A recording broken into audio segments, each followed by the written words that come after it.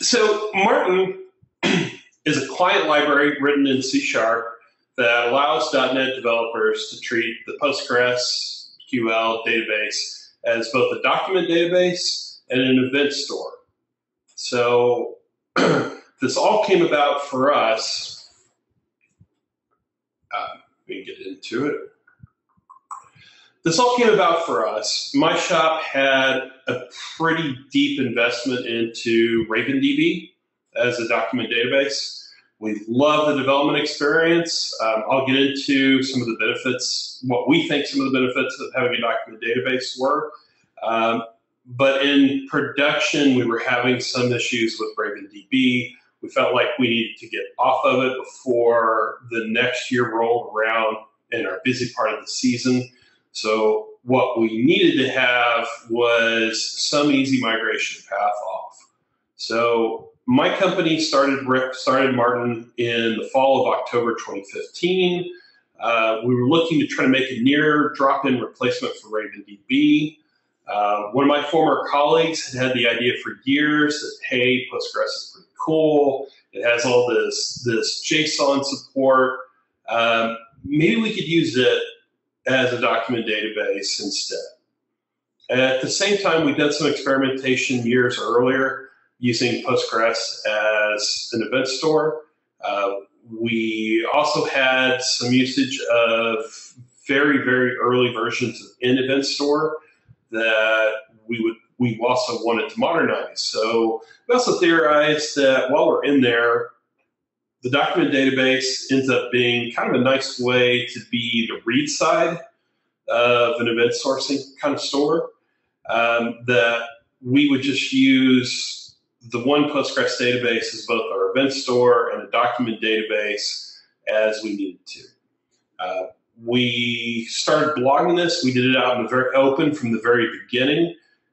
That's turned out to be extremely advantageous for us. When we did this as an open source, when we started blogging about it, speaking about it a little bit, we've gotten a decent level of community, a lot of ideas, a lot of feedback, early users that adopted it really before we put it in production, found a lot of bugs. The old saying that with enough eyeballs, all bugs are shallow, we got to see a little bit of the benefit of that. So this is the one case I can think of where this worked out very well for us.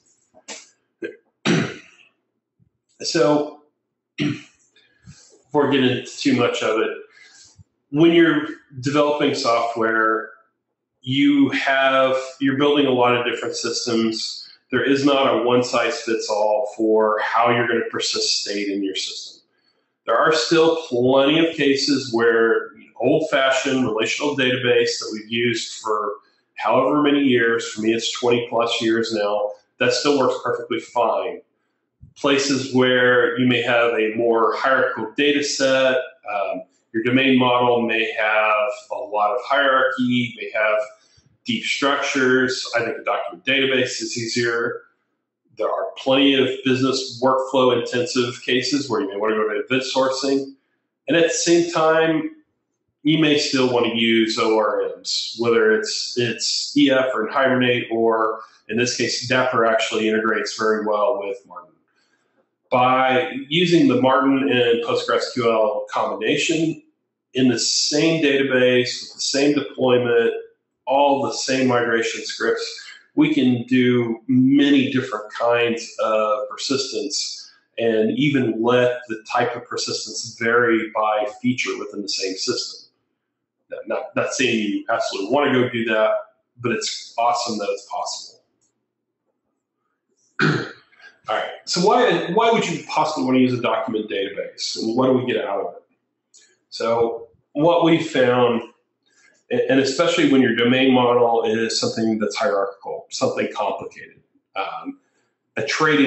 a system that models trades. For us, quoting systems where quoting documents are multi-level, very complicated. There's different types of quoting.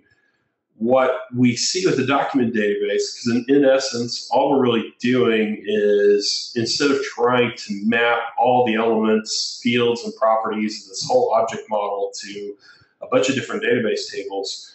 We're just serializing it to JSON and stuffing it in one field in the database. So the classic impedance mismatch problem that hurts us so much with trying to base object-oriented systems on top of a relational database, most of that goes away. Come a little farther, and we're into the second decade of agile development. And one of the things that came out of extreme programming was this idea that if we want to do evolutionary design, emergent design, continuous design, whatever you want to call it, to pull this off, we really need this idea called reversibility. Just meaning that we can change our mind on technical decisions at will.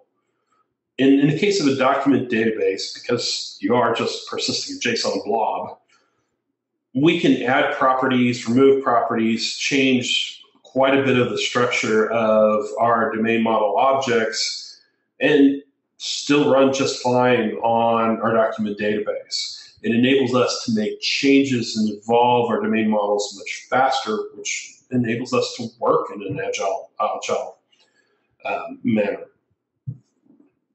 And then it is just a lot of less mechanical work. You don't have the detailed mappings. You're not having to spend as much time fretting over, should I be lazy here or eager there? Pulling a document is pulling one row by its primary key. So there's just less to worry about. The last bullet point here, this is a big point, and I think this gets overlooked. If you're saying that I want to have a reasonable degree of test automation coverage for my system, and at least at an integration level, that means it needs to go through the database. A document database, in my experience, has been vastly easier to deal with than a relational database. Setting up data is much easier, especially when you get to bypass a lot of relational integrity. All those foreign keys in your relational database to keep your data clean. It also adds mechanical overhead when you're trying to set up data for automated tests. You end up setting up a lot of data you don't really care about in the test just to make the database shut up. Same thing, automated testing to be effective, you have to control the state, the known state before you run a test. It's extremely easy with a document database. RavenDB is probably the best tool ever for this kind of thing. We've tried to come as close as we can with Marten, and I'll show how one line of code completely tears down a Marten database and just happily rebuild for a new test. Don't worry, we're about to get into code. So why use PostgreSQL? Or really the question probably is, since this is a .NET project, why didn't we use SQL Server? This is something I get asked quite a bit, occasionally asked, when can we support Oracle or MySQL as well? But usually, why aren't you on SQL Server? And the main reason, PostgreSQL has some unusual and I would say unique support for JSON. There is a type that seems to be specific to PostgreSQL that is a binary, pre-parsed version of JSON called JSONB that gives you a much more efficient mechanism to query through. PostgreSQL allows us to run JavaScript inside of the database engine itself. And there are a handful of features inside of Marten that utilize that, both for document transformations, partial document updates, probably quite a few more things coming up. And beyond that, PostgreSQL, even though it's very old, its community is very vibrant. There's a lot of tooling and ecosystem around that. By writing on top of PostgreSQL, we instantly had much greater access to management kind of tools, monitoring tools, deployment tools than we had before. So now, finally, let's jump in and just see what Marten can do.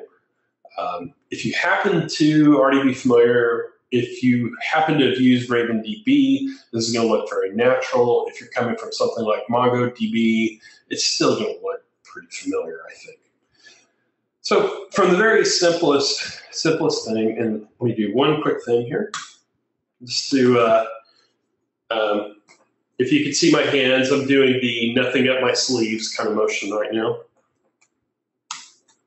So looking at our database, I'm going to be writing to over here just the public schema in my local development database. And right now there are no tables, no stored procedures. There's just nothing. It's an empty database. All right.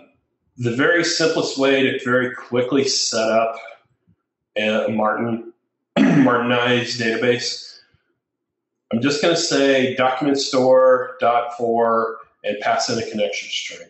And this connection source thing is just a helper to look it up for me. Just not much interesting there. Once I have that, now let's say we have a pretty simplistic domain model around orders. So we have an order. In this case, it's going to be identified by a GUID, an ID property that is meaningful here. And it's going to have some detailed children. So first example, let's just try to create an order object, persist it with Marten, and then load it back up. So here we've created an order. You'll notice that I haven't assigned an ID to it yet, and don't really need to. From my document store, think of this as the equivalent to like the Hibernate session factory. You'll have to forgive me. I've been on EF a long time. The DB context factory, I think, in EF. Sorry, I don't remember. So to get at, to access Marten, we're going to create an iDocument session. And I'm going to do that by going to the store, and I'm just going to say, give me a lightweight session. Let's not worry about what lightweight means here. So the iDocument session is Marten's unit of work implementation. So it would be very similar to an Hibernate session or in any framework DB context. So I just need to tell the session, when you're persisted, I want you to store this order.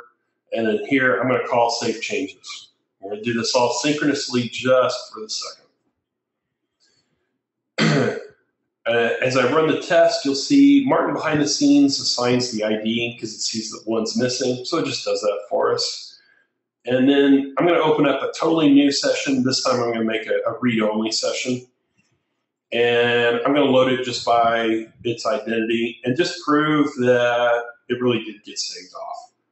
And here, maybe just to prove that something happens, let's look at what the object itself looks like.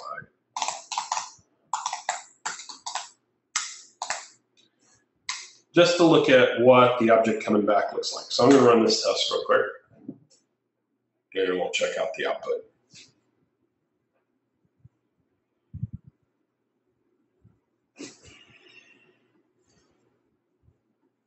Okay, so looking at our output here, we did pass, it did work. Marten kind of happily sees that you haven't assigned an ID to that domain model object, so it does it for you right before it saves it. And here you can just see the serialized JSON of the document, the second copy of the document we retrieved from the database layer. Now, coming over and looking at our database here on the right side, in a purely development mode, Marten is able to just kind of quietly check into the database and see, does it have everything it needs to have? The first time you access and try to persist the order, it sees that, hey, I don't have any data structures around the order, so I'm just going to make them up on the fly. So now you see a table in here to store the orders. There's not a whole lot to it. There's an ID field, a JSON-B field, that's the raw data that you'd expect, just a little bit of metadata, the things that you would expect. When was it last modified? There's a little bit of kind of an E-tag support for versioning. and it tracks what the .NET type itself was. I also throw a couple of functions in here that you're probably not going to spend a lot of time looking at. If you are coming from SQL Server and you're not familiar with Postgres, Postgres does have a really cool, let's see if this opens. Postgres does have a really cool feature for upserts that you're seeing right here. But I think is, so the use case of, I want you to update this document if it exists, and if the ID doesn't exist, just quickly do a, oh, sorry, it goes the other way around. Insert first, and if it already exists, do an update instead. So this came in, I think, Postgres 9.5. This is a nifty little feature I like in Postgres that I don't think exists in SQL Server yet. So that's the simplest possible usage of Marten. And then because of the world we live in, we need to do the same thing in a purely asynchronous manner. So Marten's adopted the pretty idiomatic .NET approach that we have asynchronous flavors of almost all of our API, where we just depend on the async suffix. Oh, sorry. So we can load it asynchronously, and we can originally save it asynchronously. Now, I've been claiming all along that with the document database approach, it's very easy to change our model objects and evolve them without having to absorb so many compensating changes to the database. You know, the standard, a former coworker of mine used to laugh and call this the wormhole effect, that to add a field to a UI screen, I need to do all these steps. I need to add a column in the database, a property in my object, and all kinds of mappings. And we can bypass a little bit of that here. But to make this be a little more honest, so let's say our order now has an address object, property on it as well. And this is pretty crude. So much going on there. And then, so that we're not cheating, we need to move to a little more complicated setup. So we still need that.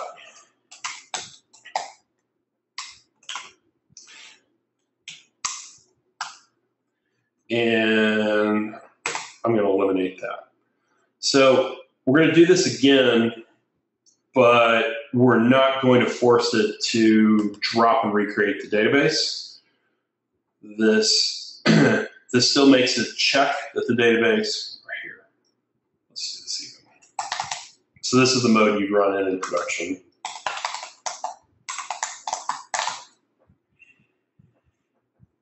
So let me try this again.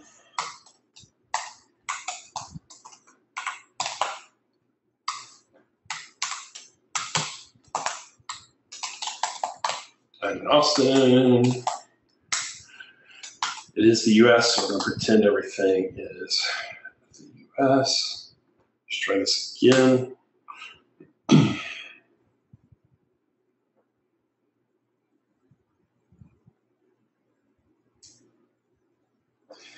And if you squint really hard, we didn't change the database at all. So this setting to auto-create none means that Marten will not be allowed to make any changes to the underlying database schema, but we were still able to persist an order object with this brand new address property, no problem. Nothing had to change. So this is the kind of thing I mean when I talk about reversibility.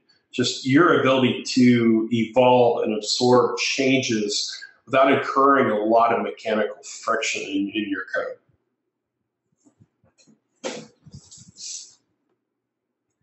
So just notes. Okay. Marten, if there are any questions yet, I'm setting up for the next thing. Yeah, there's one question here, which is, can we store raw JSON instead of mapping the data to a DTO? If you're going to do that, well, you can always cheat and go straight to the tables. That's not idiomatic Marten usage, but if that's what you want to, okay. So you can always do that yourself if you still want to be able to read it in as a Marten, use Marten and do TTO later.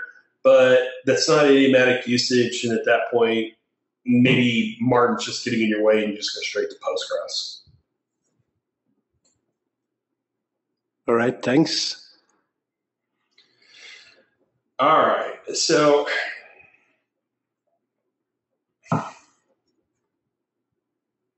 I forgot I was doing this. If you're curious where the name comes from, Marten, I'm sorry, it's not actually named after you. I followed you for years, but sorry. Oh well, this animal is much cuter than I am.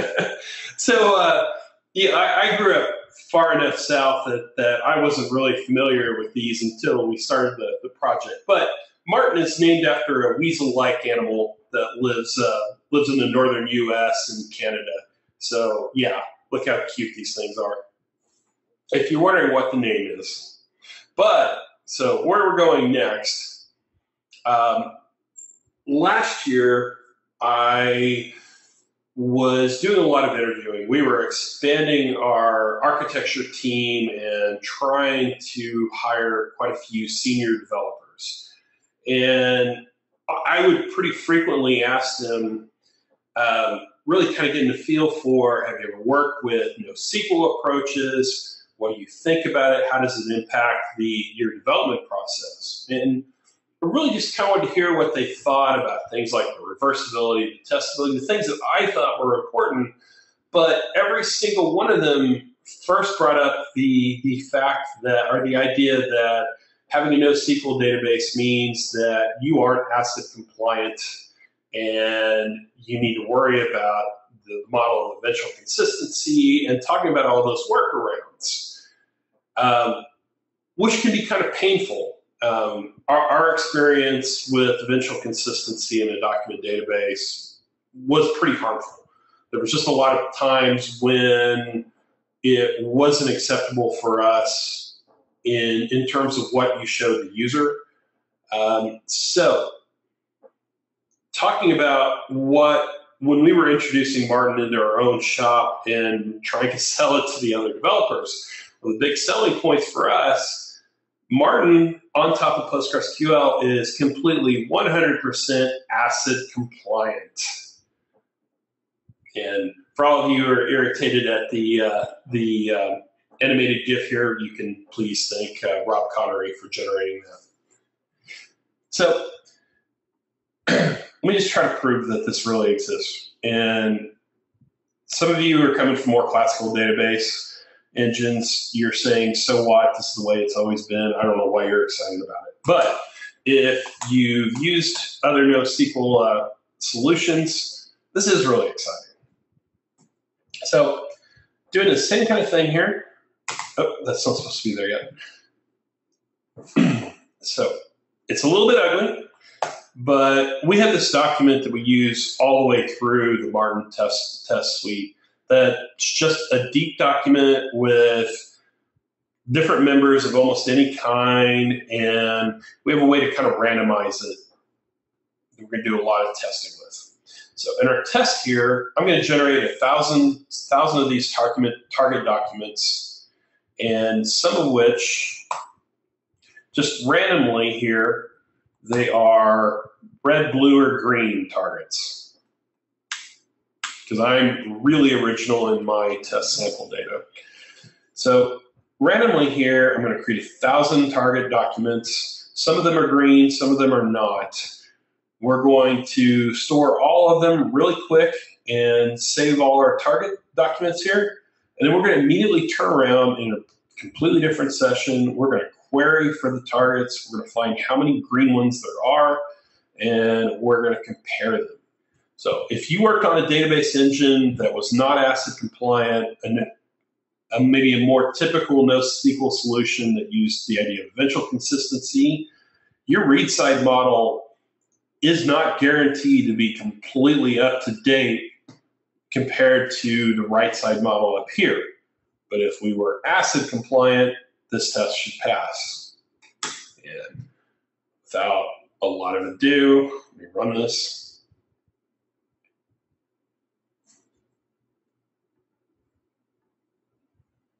And we're green. It works. So at this point, when I was doing some of the early presentations internally to my shop, did this demonstration and kind of explains, this means that there's going to be no form of wait for non-stale results in your code. And this is the point where we would finally get some cheers and clapping. I think this is a big deal.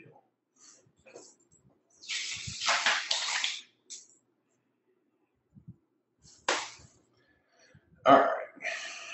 So now we're ACID. I'm going to skip around a little bit if that's okay. No, I'll come back to it. Sorry. So switching on to a different topic.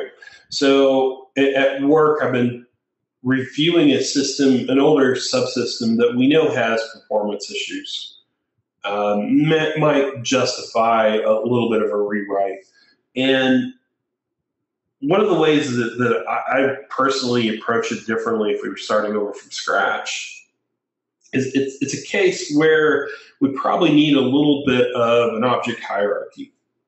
And what I mean, going back to our order sample here.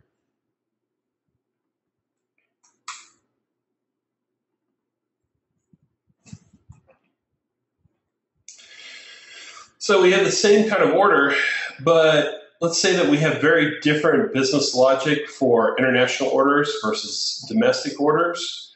And they probably, even though I don't do that here, they probably have different data structures.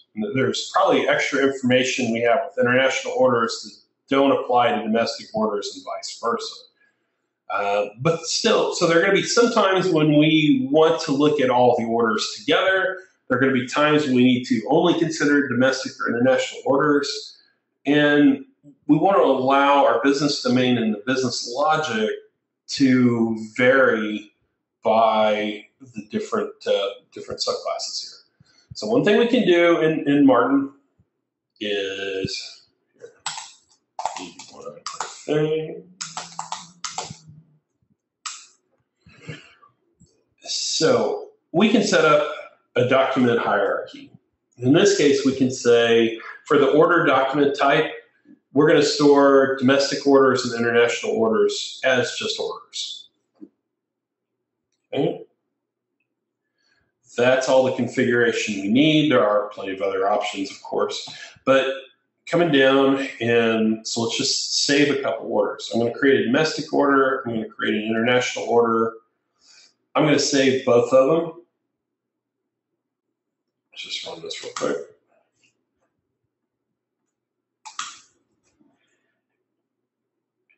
And I'll just show what the database structure looks like.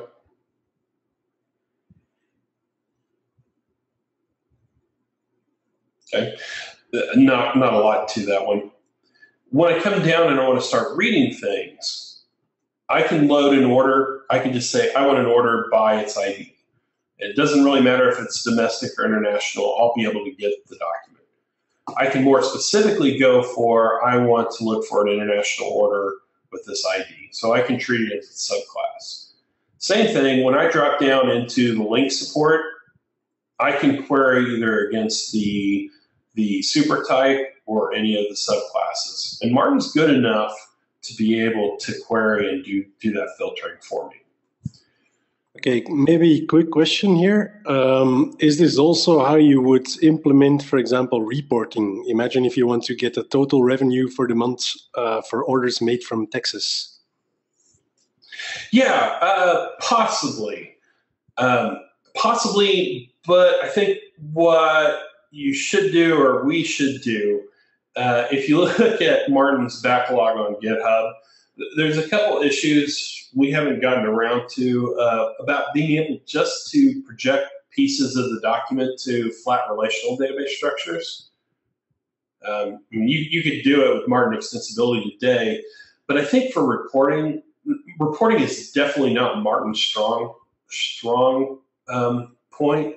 I think the way I'd like to handle that in the long run is for that kind of roll up that you start to do that by having read side projections to either flat models. So we've talked about, there's no reason we can't do both a database view that reads it live from the jagged JSON structure and makes it look like a traditional database view, or as documents get captured, we create a purely read-only table off to the side that's more suitable for traditional reporting tools.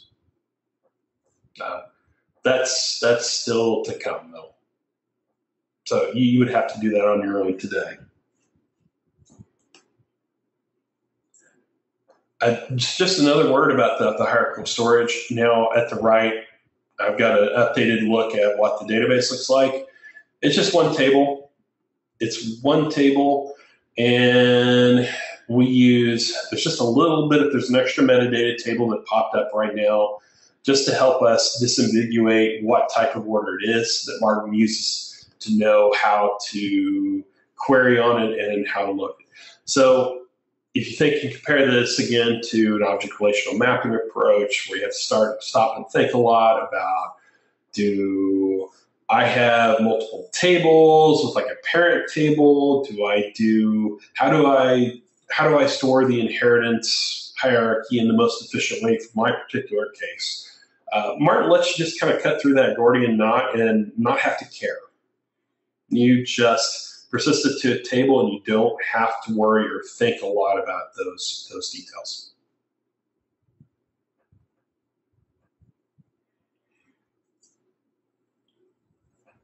Marten, do you have anything else before we go on?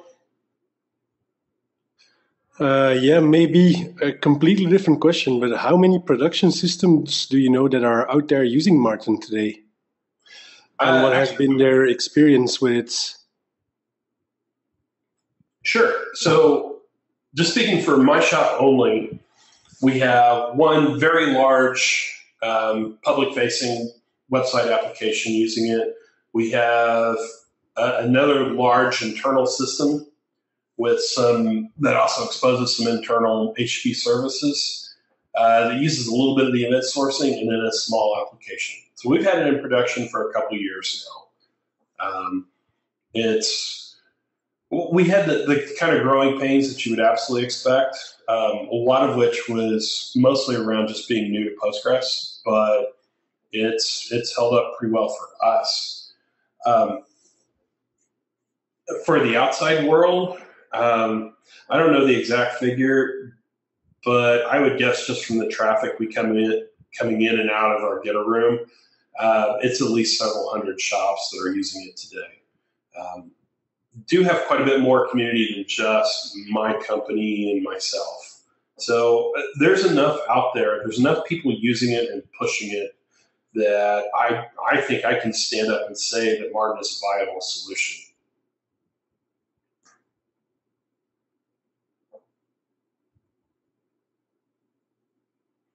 Cool. Thanks, Jeremy. All right. So everybody's going to want to know, and I don't have demos for all of this baked up, but I have if anybody has specific requests, I can always switch over and show you unit tests for how this is all used. But now the question is, how fast is Marten, and what kind of tricks and levers and features can I use to make Marten go faster in my system? So here's just a quick list of some of the things that we can do. One of the huge advantages of PostgreSQL, and I understand the SQL Server can support this now as well, the idea of calculated indexes. We can actually index completely, we can index the JSON document itself.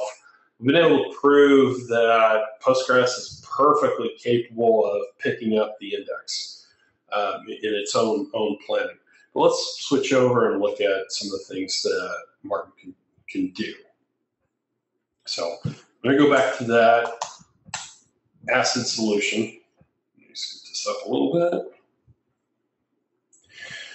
So the first thing I would say, this is not something you have to do you have to worry about. Marten just does this for you. When we store the targets here, when you commit the update, Marten spends a lot of energy. It batches these changes up.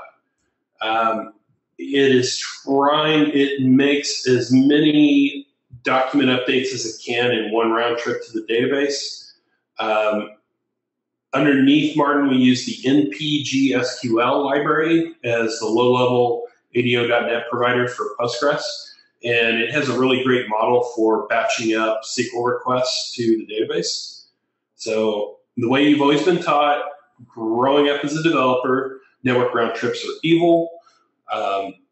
Marten tries very hard to minimize the number of network round trips we make going up. So that's a big deal. We've had a lot of contributions from folks and to help us out as far as reducing the number of memory allocations inside of Marten's internals. So things like serializing straight to a byte array with all the object pooling and data pooling tricks you can possibly do to avoid having all those extra object allocations from serializing or reading from a string. We've already done a lot of that work that pops up in Marten 2.0. That's been very beneficial. Just talking about inserting here. If we want to make the inserting go faster, if you need to suddenly toss in a bunch of new documents, we can switch to this feature, the bulk insert.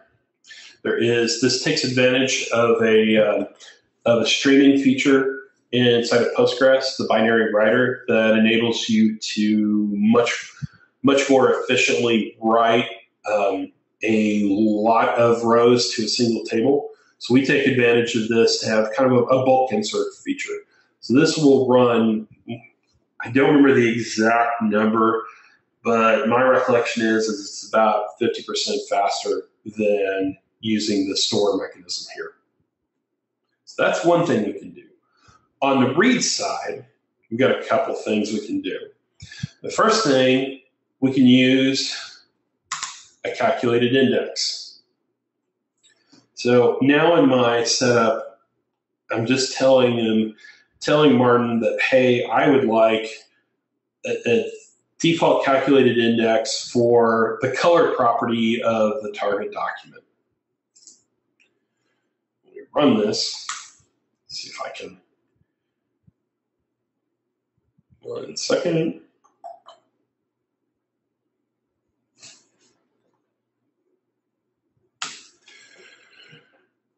Refresh this. So our target object, you'd have to squint super close on this, but it's creating a new index, a calculated index, and that junk right there is the Postgres operators to be able to get into the JSON blob. But that gives us a calculated index that Postgres can use to make querying on that color property much more efficient. Another thing we can do, if you have a document where you are doing any number of queries against it, say instead of querying mostly on 1 or 2 properties, you're doing a lot of ad hoc queries on it. There is a type of index in Postgres. I'm going to have to send you to the Postgres documentation to see more of the details, but it creates an index map across the entire document.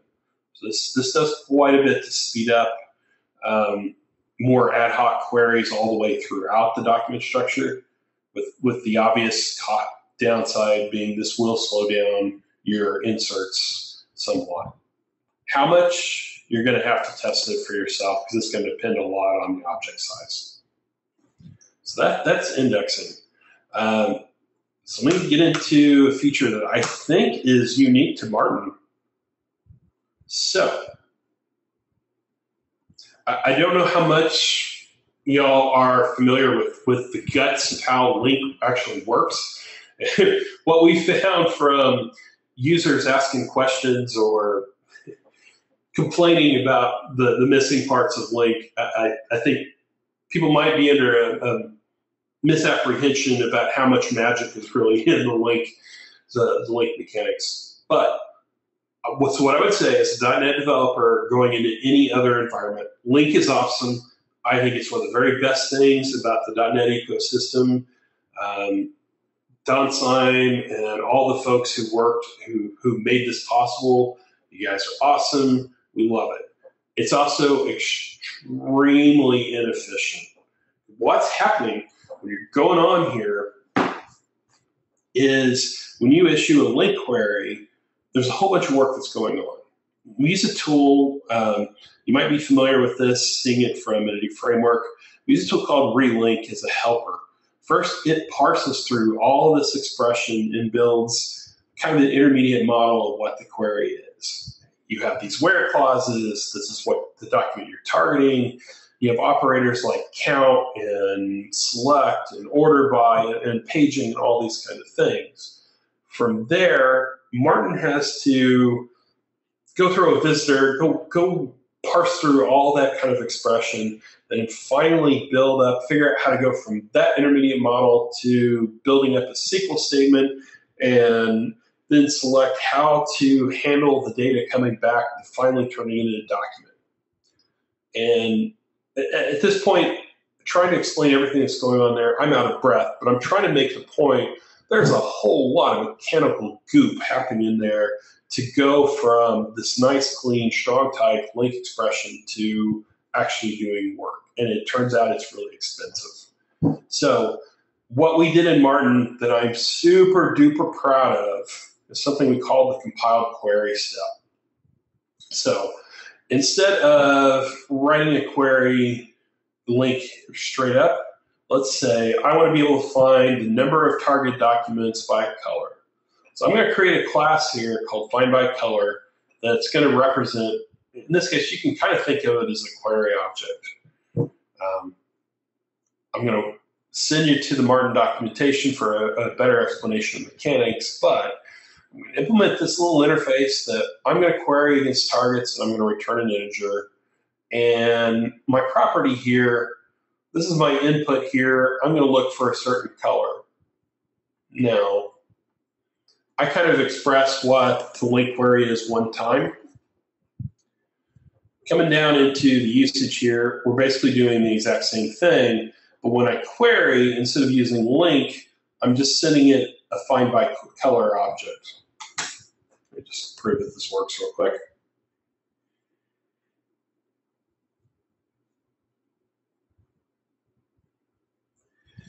And we're green.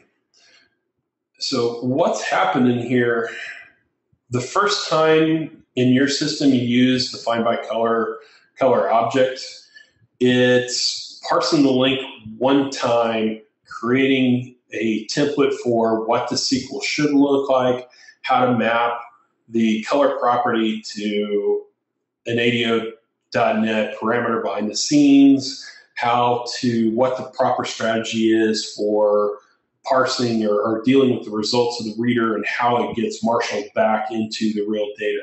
And all of that is remembered. So now the next time I try to use the find by color in the system, we bypass all the expression parsing, all the Linq parsing, and we can go much faster straight to delivering up results. We measured this. This makes a humongous difference in performance when you do this. Plus, it also has the advantage, it does act as traditional query objects inside of some DBD strategies. It can make your code a little bit cleaner if you are reusing the same kind of query in different places. It gives you a way to avoid repeating yourself. And I try to discourage our internal developers from doing too much stubbing or mocking of our document sessions inside of unit tests. But I do say that one of the exemptions from that is it's okay to stub out our iDocument session if you're using one of these compiled queries, rather than trying to mock out the real Linq layer.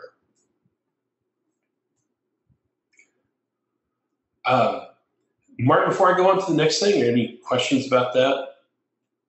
So I'm super duper. Yeah, I have a couple. Is there an option to do faceted searches as well? Say that again? Is there the ability to do faceted searches? Martin, I'm sorry, I'm not understanding the term.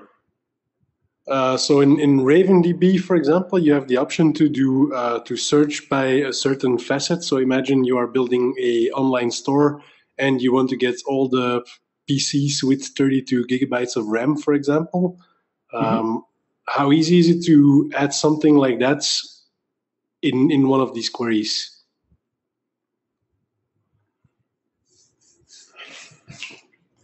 I'm sorry, I'm not following. The Linq support, I mean, I have to send you the documentation for exactly what we support. Linq support does most of the things you would expect it to do. There is, if need be, you can always drop down. I don't have a sample for this in the talk today, but you can always drop down to raw SQL and still have Marten help you out with resolving the document types. So one way or another, there's not going to be much that you can't do. Longer term, we know there's kind of a gap when you get into really, really weird kind of searches. Eventually, we're going to have a feature where we're just going to allow you to write a JavaScript function that can just ascertain true or false so that you can do anything.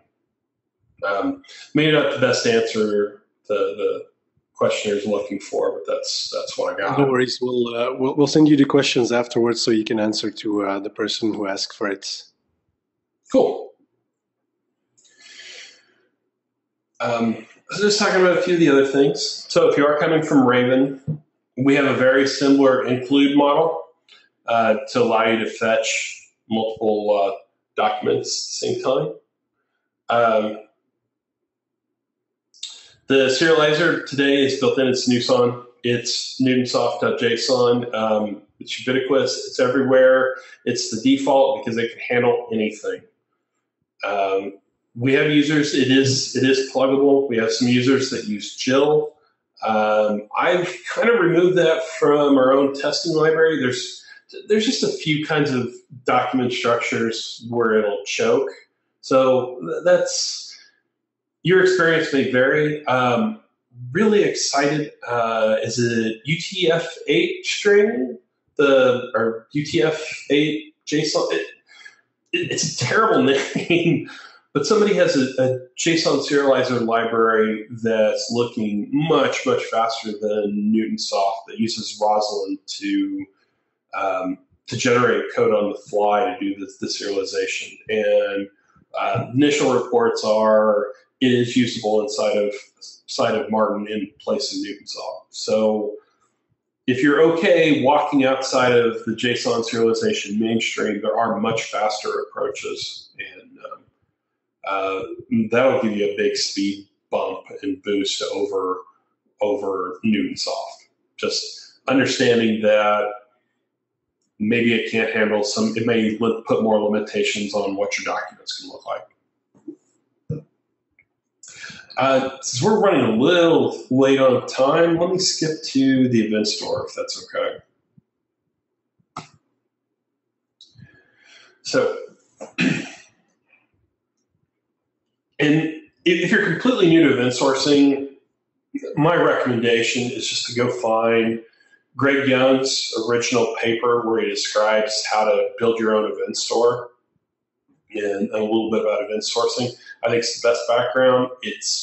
that paper stayed up on my screen the entire time I was working on Marten Event Store, or the initial part of it. Now, I'm not going to get too deep into it. To be honest, my shop doesn't use it very heavily, and there's a lot of features in the event store that have come from the community. I think the event store might actually be the most popular part of Marten. That's kind of taken off for us a little bit. Let's still get into a little bit.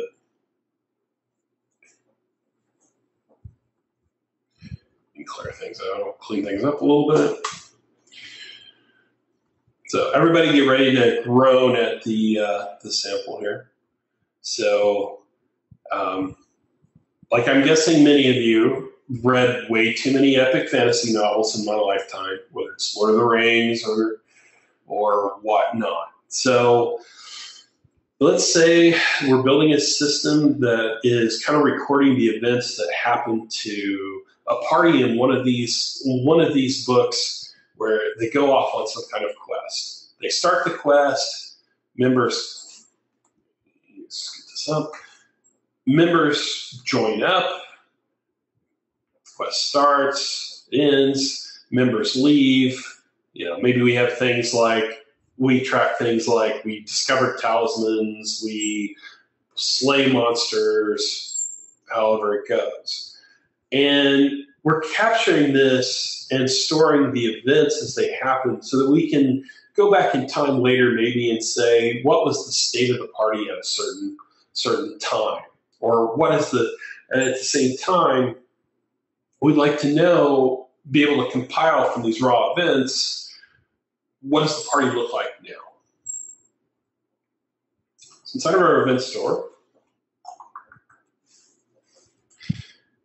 now, it's a little funny here. When we started doing this, the samples I was using inside of the Marten test suite, I was using the first book in Lord of the Rings, and at one point or another, I had a pull request coming in to correct some of the events, more or less, of these characters were not part of the party at this point in the book. I thought that was pretty funny. And of course he was right. But okay, so I'm going to set up my document store the same way as always, and just wipe it clean. Now, to capture events, let's say that we're going to start off, we know that we have 3 events for a particular stream. We have a little more flexibility on how you identify streams. A stream would be a related collection of events. So inside of, say we were doing some kind of order management event sourcing stream, you might have a stream that represents a single order. So all the events, or an invoice. So a stream would represent things like the invoice was created, invoice approved, invoice paid, but they all relate to a single stream. And the only thing stream matters for here is just a way to group related events. So, like I said, we have a little more flexibility now on how these streams are identified, except your only 2 options are as either a GUID or a string. So let's say any of you happen to have read the Wheel of Time series. We're going to start the quest to escape Eamon's Field. And early on, we got a couple of characters that join the quest. Let's make a little more sense. On day 1, then on day 5, Tom leaves. I'm going to create a session just like I always have because it's still our unit of work. And in this case, I'm going to say I'm going to start a stream for this particular GUID, for the GUID that we assigned up here, and I have these 3 events. This is a params array. It can just be one event. It can be as many one-to-many events here. I'm going to save my changes. Later on, I may come back and say, I'm going to append extra events to that same stream. And here I add a couple other characters. So the events append and start stream, that has been a little bit problematic. The Semantics are a little bit different, but honestly, they really do the same thing. We've talked about getting rid of it, just calling it append. But the start screen gives you just a tiny, tiny optimization to know that to let Marten treat it as if it's a brand new stream. Makes some things I'm going to show in a second a little faster.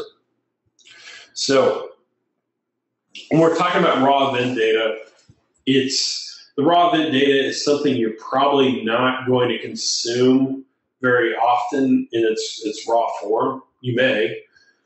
What you do, so with our CQRS style of architecture, if you're using event sourcing, you probably want to have some kind of read side view that's a projected view of what the current state is of the event stream.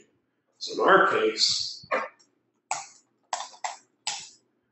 let's say we very crudely have an aggregate object for our read side model called quest party. And in the end, it's just going to tell you who are all the current members, some other pieces of information. The real thing would probably be more to it than this, but all we're doing right now is just aggregating who are the current members. So inside of our event store, these projections in Marten can be they can be calculated at one of three different times. In our case, we're going to do a live aggregation.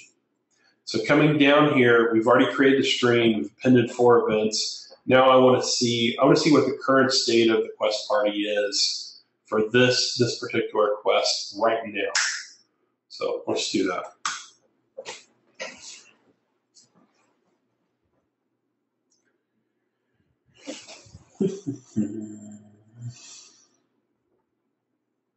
Okay, and if you squint really hard, it's just doing a JSON serialization of our quest party. And so you can see we know all the members that are currently part of the quest party, minus Tom, who left somewhere along the way. So what's happening here when I call aggregate stream, behind the scenes, it's finding all the events for this stream, and one of, not the only, but one of the built-in mechanisms to build up an aggregation is this kind of pattern you see here of apply with the events. So it's creating a new quest party, and it's running all the events through the proper methods where the aggregate updates itself. Don't worry too much if you don't like that pattern, because there are other ways to get this done inside of Marten. It's just what I'm most comfortable with. So in a case where you may have lots and lots of writes of events, but very, very rarely need to read the total state of the event stream, you may be more efficient if you do the aggregation live on demand instead of trying to keep the extra quest party document up to date. And that's what we're doing here. At the same token, just to make this a little smarter, there's some extra arguments here. We can do things like say, I want to see what the quest party looks like at a certain revision number of the event. I can say, I want to see what it looked like at this particular timestamp. There's a lot of extra things we can do. So we can do what are historical queries on what this looked like. Just to give an example, the first system I ever got to do using event sourcing, even though it never made it into production, was abandoned. It was a system to optimize the flow in a operating room. So part of that, were the doctors there? Were all the instruments ready? Was the patient there? What state were they in? Were we behind on the schedule? By doing it through event sourcing, we could look at the state of the operating rooms at any time during the day, and you could kind of use that to see the historic replay. It could tell you where things were going wrong, so you could spot, we got behind all day because this one event at some point at 9 o'clock in the morning. But this aggregate stream where you can say at this time or this version gives you the ability to do that. So that's the first pattern. Now, if you, let's say you get into a case where you have very few writes, but a lot of reads for the quest party. So in that case, I think what you'd want to do is you would want to have the quest party kind of built in advance and stored as its own document type. So what we can do is we can set up an aggregated projection that happens in line. So what this means for Marten, you see this looks like the exact same code because it is. When we save changes, we've told Marten to apply this quest party type of aggregation as part of the unit of work. So when we call save changes here, it is seeing that I have these events that apply to this quest party aggregation. I'm going to update the quest party document for this stream on the fly right now, and that's going to be part of the same transaction. So when I run this, and I got that at the bottom, it doesn't matter. We run this and then we'll look at the database.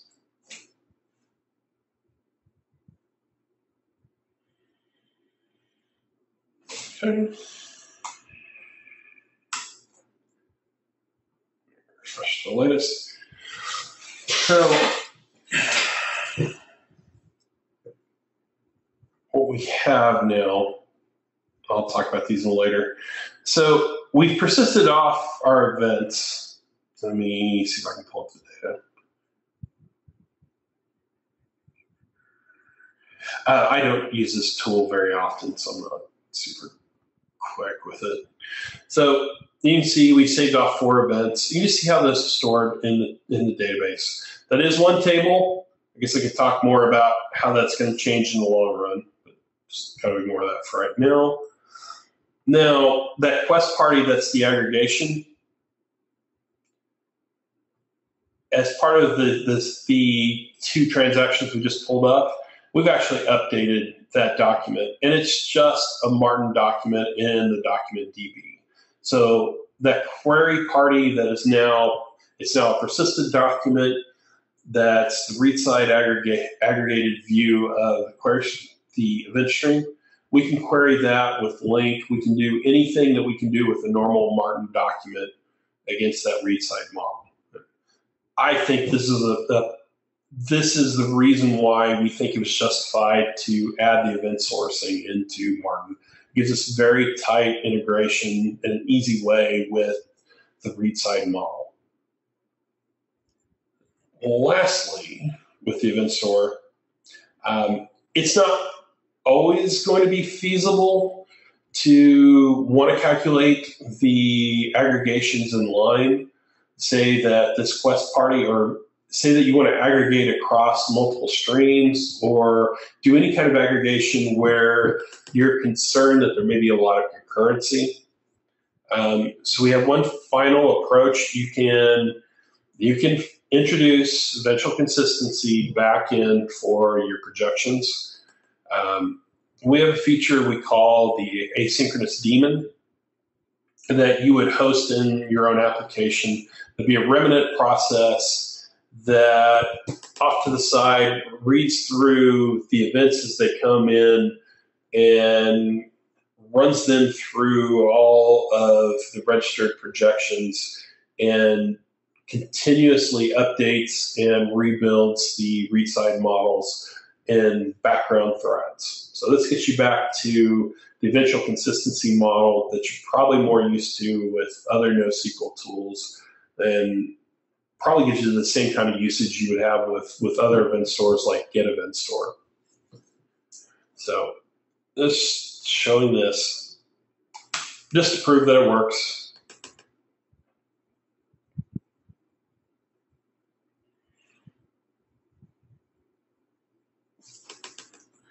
Let me kick it off again. I'm not sure that I ran. Okay. So that did the same kind of thing, with the difference being that I lied. Sorry.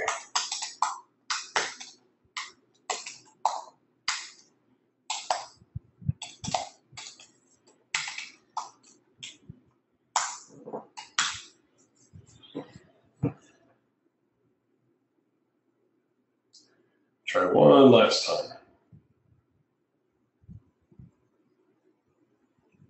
Hey, cool, and it still worked. So the async daemon, you would normally just leave it running to update events as they come along. It was one of the ugliest, nastiest things I've ever built in my life. Has a lot of functionality to kind of accommodate things like gaps in the event stream sequencing, trying to make sure you don't get out too far ahead of the database while also keeping up with the database, and trying to ensure that you see all the events in the correct order. It was ugly, but it gives us the ability to have that constant background building of asynchronous events. And also, I'm not getting into it, but it's your mechanism to, in development time, if you want to say, I am changing up and continuously redeveloping a projection. You can use this to completely blow away a particular projected document and rebuild it up with a new definition at development time and in deployment time as well. So I'm a little bit over time. Did have more content, but I think I'm going to stop for questions, if that's okay, Martin.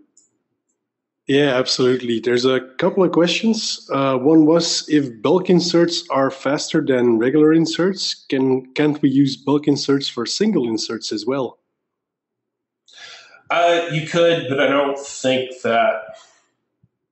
know that would even be faster. Right. You would have to test, honestly, you'd have to test that yourself to see if it's even worth it. Right. When you started the event store section, you mentioned a paper. What was the name of the paper again?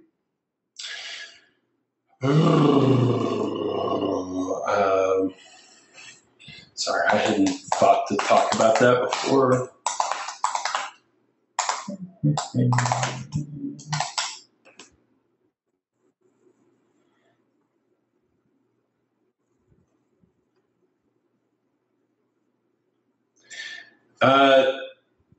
If you see it on the screen, it's this one. If you can just Google for event sourcing paper by Greg Young, I think you can get to it.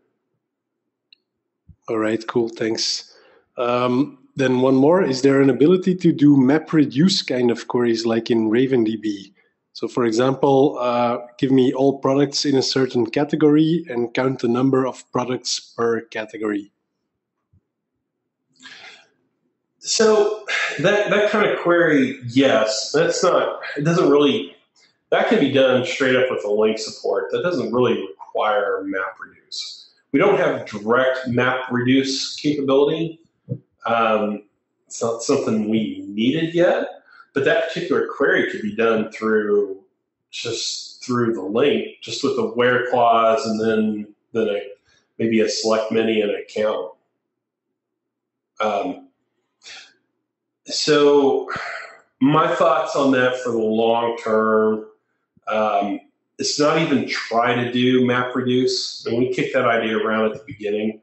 That's a place where I think we would go through an intermediate step of projecting it to relational structures where straight up SQL is gonna tear through that faster than anything.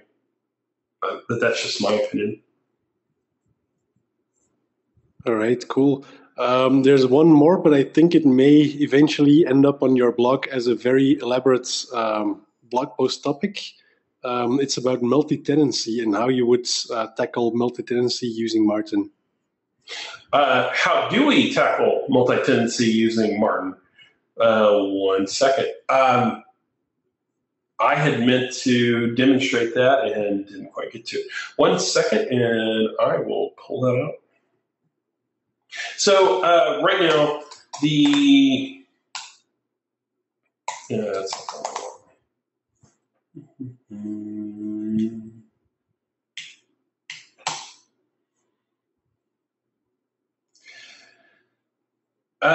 So here's your setup. So the only multi-tenancy strategy that we support today is what we call conjoined. But so we support on a document by document basis, or I can say, you can see in the code here, I just say I want all documents to be tenanted. It adds a tenant ID to the tables. So we do tenant everything in the same table and use the strategy of having a tenant ID column. And the Linq support automatically, when you open this session here, now you have a different flavor of open session where you supply the tenant ID. And that behind the scenes tags on where clauses to all SQL, all Linq executions, or even load executions, so that your reads only show you data from the current tenant. And when you're persisting, it's tagging it as the current tenant ID. We kicked around early on, the other approaches. Some of the other approaches for doing this are schema per tenant. We haven't done yet. That was actually going to be the hardest thing to do with Marten for historical reasons. The problem with that is it would require Marten to have, either you were going to have to know all the tenants up front, or you were going to have to give Marten your Postgres, whatever your Postgres user you're running under would have to have DDL rights on the production database. And most DBAs are probably not going to let you get away with that. We've also talked about doing a database per tenant, but you have the same kind of limitation there. Either you have to have the rights to create a database on the fly, or you have to know all the tenants up front.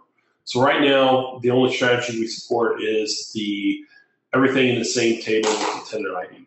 But we're using multi-tenancy today in a pretty large internal system, and it's going fine.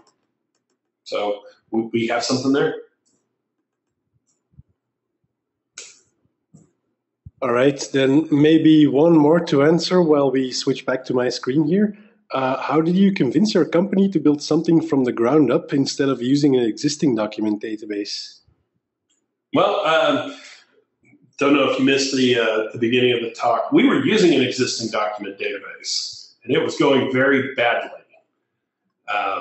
So I don't know that we necessarily told management exactly what we were doing, but in this case was a little bit of a special cell. We were going to sit on top of Postgresql itself, just an existing tool, well proven, lots of documentation, plenty of consulting resources that we did engage with. We had some help from Second Quadrant as we were standing things up. So we didn't really build a brand new document database ourselves. We built a client access library that just to make Postgres act the way we wanted it to. So I'd say that's way less stress than trying to build something from scratch. And again, we started from an existing tool that was causing us a lot of support problems in production. So maybe you just say that we were in a little bit of a desperate state, but it's worked out for us. All right, thank you, Jeremy.